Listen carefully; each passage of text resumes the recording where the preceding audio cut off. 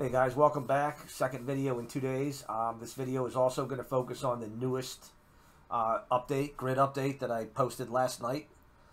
And last night I showed some results from Charlestown. And what I did today is I decided to start keeping a running slideshow.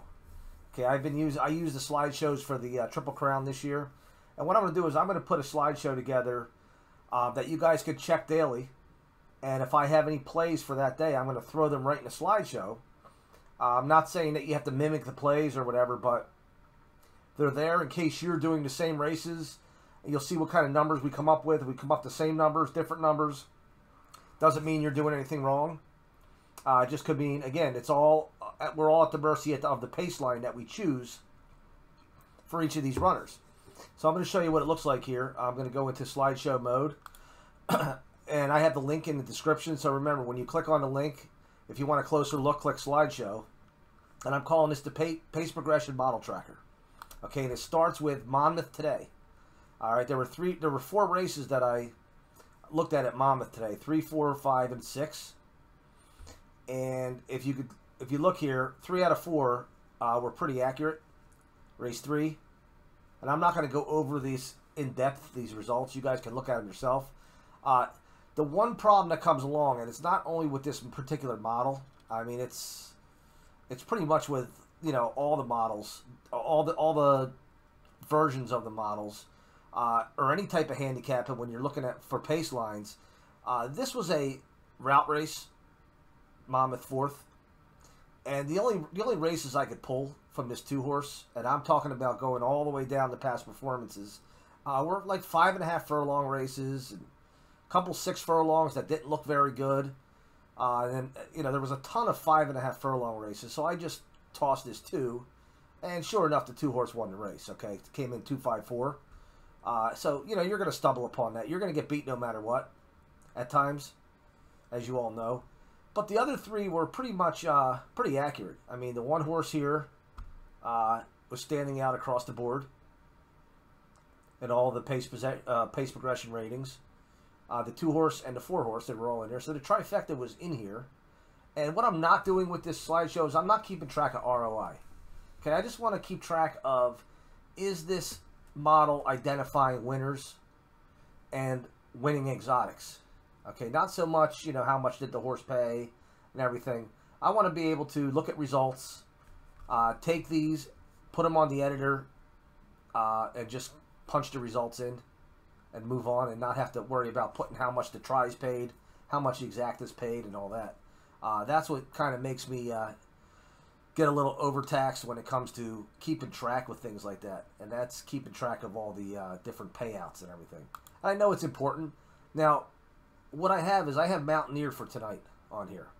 And there's only one race I skipped, and that was race 4. That was just, to me, just by looking at it, was an unplayable race.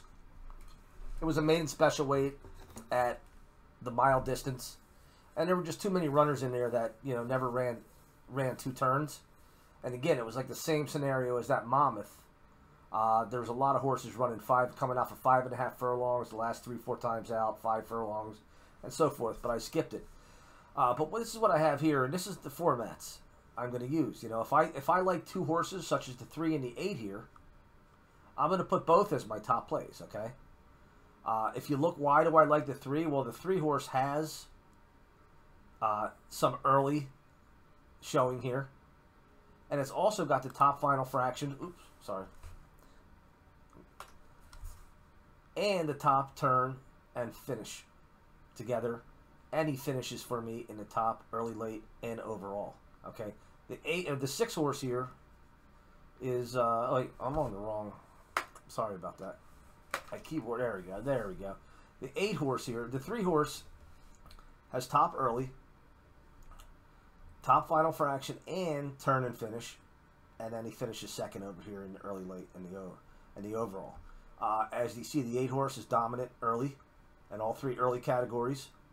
He is showing up in sustainability from the turn on, and he finishes with the top EL. So I made the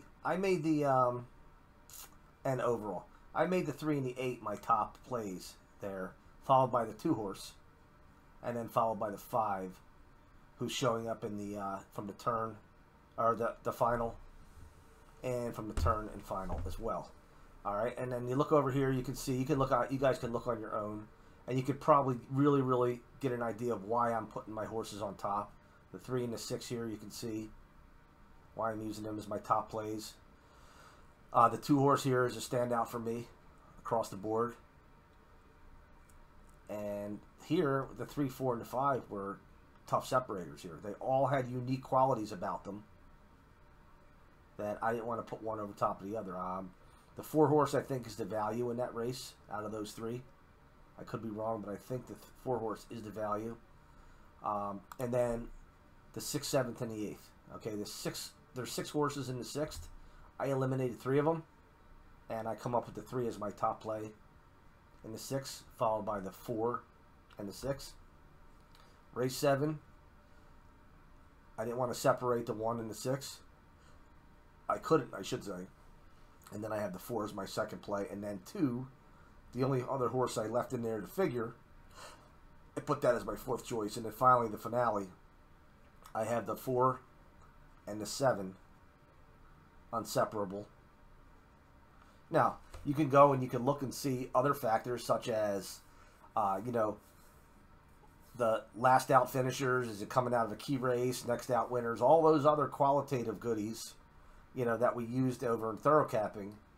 You know, you could look at them as a separator. But what I'll do is my separator, when it comes to playing a win bet, my separator will be, are any of these 2 horses, the 4 or the 7, are they at a legitimate odds where it's worth putting $3 to $5 down to win on it, and maybe getting $15+ back.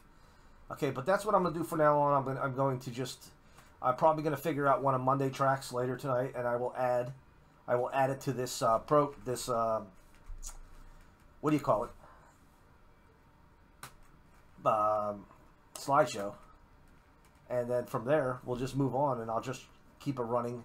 When tonight's over with, I will update these grids so that they look like these with the actual winners, and that way at particular times when you're bored and you want to go back and maybe see for yourselves what kind of trends are working.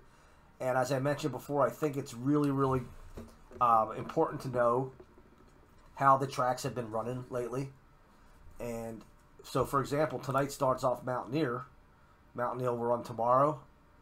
It runs on Tuesday, and it runs on Wednesday. So if you're doing a Mountaineer spree for the next 4 days, you get an idea of the bias. And let's say the one-turn races are winning, the majority are winning early or close to the lead, then I may be able to separate this 1 and 6 and put the 6 as my top play over the 1. But going into the new week, I'm not sure how the track is going to run. So it's pretty safe to use the 1 and the 6 here as both my top plays. If anything else wins, I mean, if the 4 horse wins, I mean, it's not going to be a surprise to me. But if, let's say, the 2, the 3, or the 5 win, that just means the model was off for whatever reason. You know, you take it as a loss. Okay, so I'm going to put the link to this presentation down in the descriptions for you guys to follow on a regular basis if you want. And I'm going to also enable comments. So anybody that's viewing it can comment on a particular slide. And just hit the comment button, throw your comments in, and then I'll be able to read them and I'll be able to respond to them and so forth. So we can have a little bit of dialogue in here as well.